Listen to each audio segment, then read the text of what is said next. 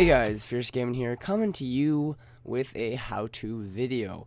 So today, guys, I'm going to be teaching you how to get the AT launcher, because I do play on the AT launcher sometimes, but it's like my second to go to from Technic Launcher. So let's get started. First of all, you're going to want to go into your browser. I just have this Internet Explorer. Simply search AT launcher like so.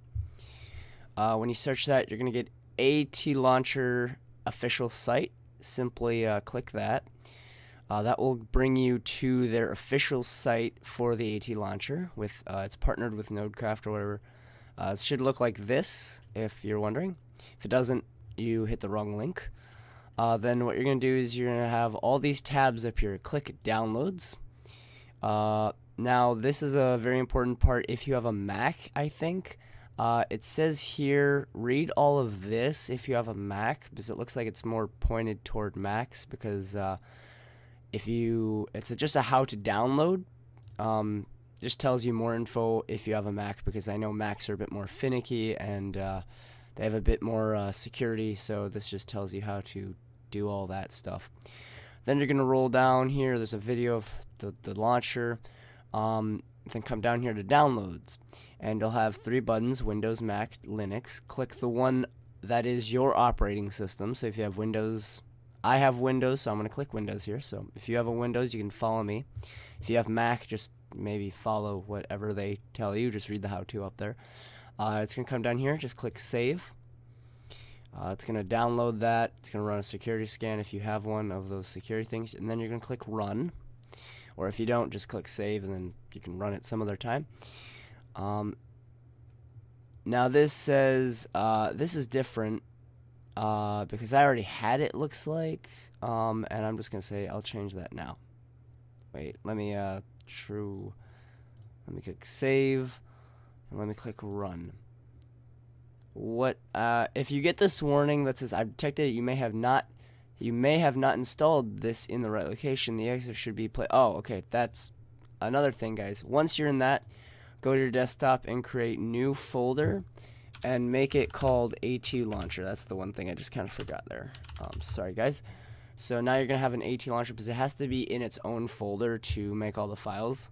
So now that you have that, what you're going to want to do is you're going to want to just go to your internet again, and actually, no, it's already in downloads. Just go to your downloads.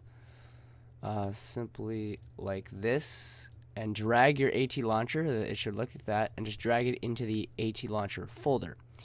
Once you're in that folder, if you guys can't see anything because it's on the wrong screen, just click the AT Launcher, and then now it will launch through that folder, and that folder is like the prime location where all the files are going to be, all the caches and stuff, all the PNGs, everything is going to download in that one folder. So make sure you do that, or you won't be able to download the launcher. So it's going to take a while. It's going to be downloading all the libraries and pictures and launcher files and everything, and then it's going to come up to this, setting up AT Launcher. Select your language. I speak English, so I'm going to click English. And then enable leaderboards, which just I don't know what that is, but I think it just has leaderboards maybe on the AT Launcher. But I'm just going to keep it checked. Click Save, and then it's going to set up tabs. It's actually going to launch the AT Launcher now. So basically, you are done installing it. But now to access it, what you're going to want to do is you're going to want to go down here to select an account. And you may not have an account here. So what you're going to want to do is you're going to go to the Accounts tab, and you're going to want to add your account. Now, I'm going to blur this out for you guys because this is my personal info. Once you get this done, you should have full access to the AT Launcher. Once it logs in, as you can see, it says added successfully. Switch now. I want to switch that immediately, so it will do that. And there I am. There's my skin. And what you're going to want to do is now it's kind of saved there. Now you have that account. So now, once you're done with that, you can go to News. So these are all the tabs I'm going to go through. The News just tells you news that they've updated things.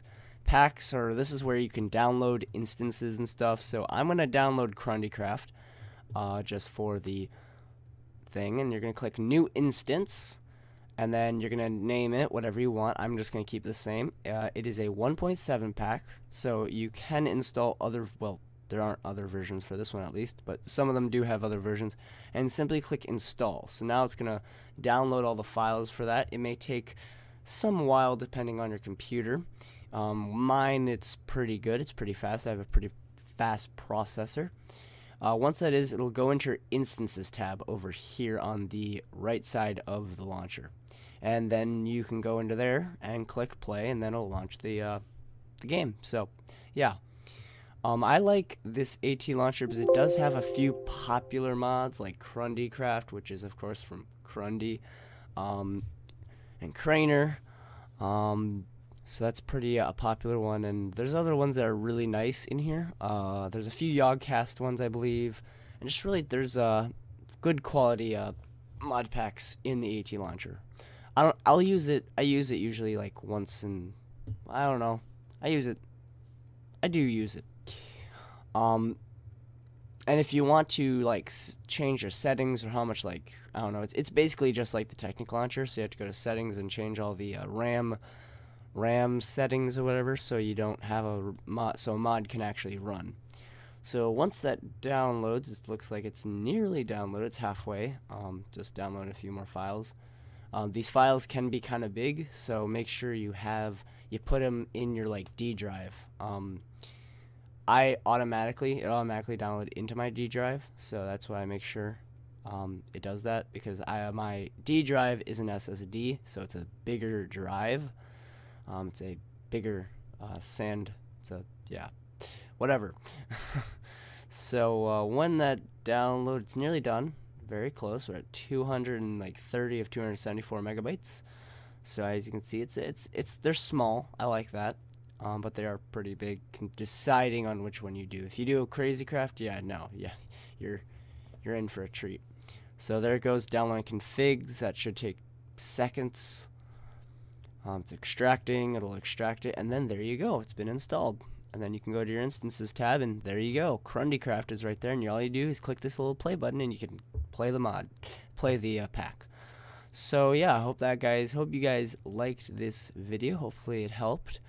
Hit that like button if you were able to download and play the pack. That would be very appreciated. And also hit that like button if you enjoyed the video, if you really think it was a good video, and also hit that subscribe button if you haven't already.